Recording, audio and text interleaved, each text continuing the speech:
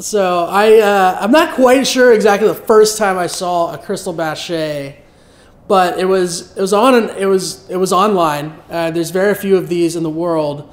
And what initially drew me to it was the fact that I saw it and absolutely did not understand the object. So yeah, I was basically drawn to it by the mystery of it, and it seemed like a really interesting challenge. And from there, I started to seriously kind of explore what this, how this might work and how I might build one. And initially, I thought it would take me a month, and 6 months later, I was still scratching my head at the tuning.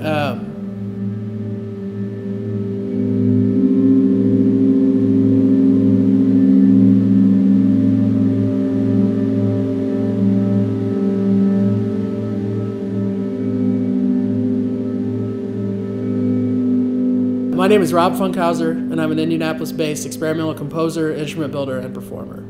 I started making music in junior high school, playing drums, hoping to join a band with some of my friends who were all learning guitar. And then in high school, started playing in band and orchestra and listening to a lot of classical music. Went to Indiana University and studied music in the background as I studied philosophy. Afterwards, I did end up coming back to the institution, as it were, and got a master's degree in music composition from Butler University.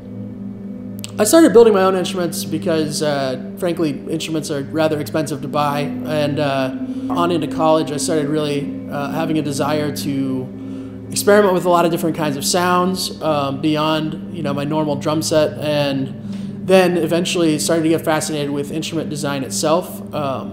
I started building things out of household objects like metal mixing bowls, resonant pieces of metal I could find, pieces of wood, and then from there it branched out into a minor obsession with sort of seeking out instruments that I could look at, learn about, and then extrapolate my own designs. So a lot of the early years were copying designs for things like kalimbas and perfecting how to tune those, and then as time has gone on, I've worked a little bit with electronics, and throughout all of it, instrument building has sort of been a vehicle for me to understand the world around me a bit better, whether it be programming a synth on the computer or, learning how to tune a gong, for example.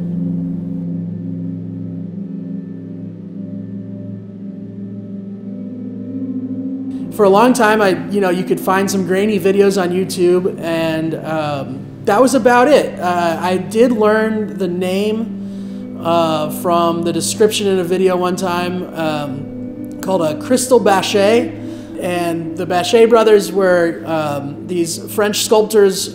They were exploring these sort of friction-based instruments. The concert one, sort of like what I'm doing, where there's multiple notes in a scale, was a rather late thing that they started doing.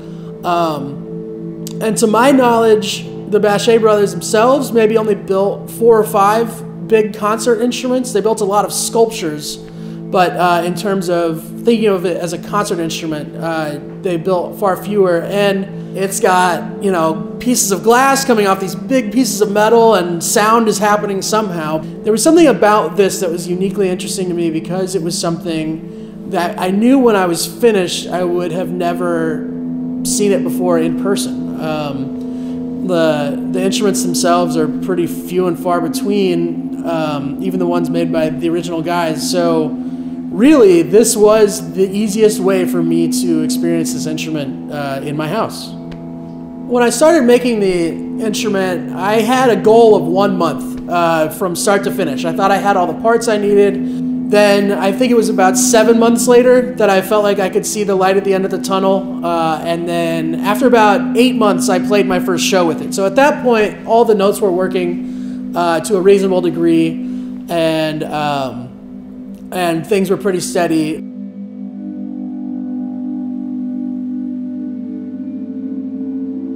The way this instrument works is that we've got this metal plate down here, which acts as the resonator.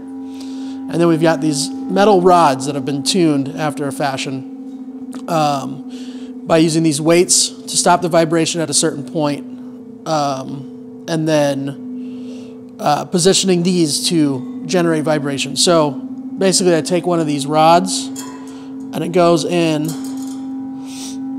And then I've got 2 wrenches that are the same, so I can tighten it down. And you just have to do that about 14 times.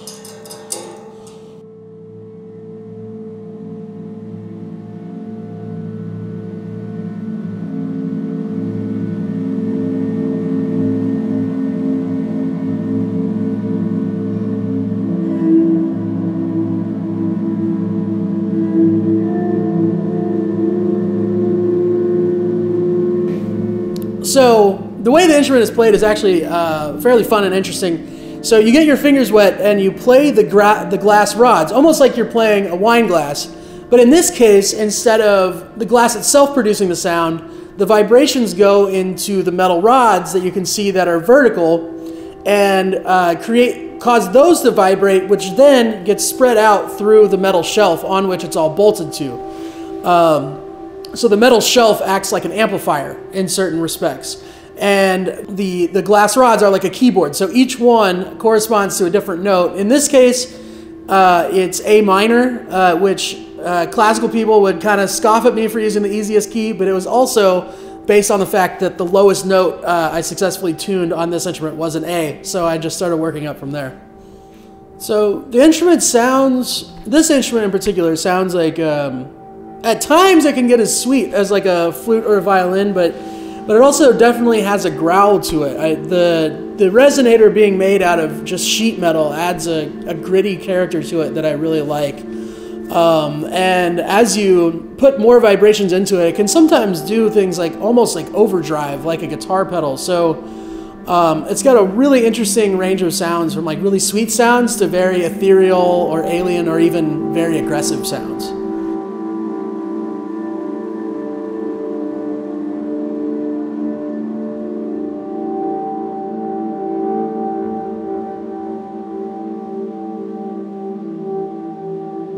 A funny thing happened when I finished the instrument. I actually caught myself asking myself, well, what am I going to build next? And I sort of had to slow down and be like, what you're going to do next is you're going to play this instrument that took 8 months to build for at least that long. So I've played a few shows with this instrument. I'm still getting the hang of it. Still learning the voicing and things that it likes, it doesn't like. It definitely has its quirks, but like any classical or serious instrument, it begs to have time put into it to get better at it and learn what it can do more easily, as well as the extremes it can be pushed to. So my plans for it are just to push it as far as I can.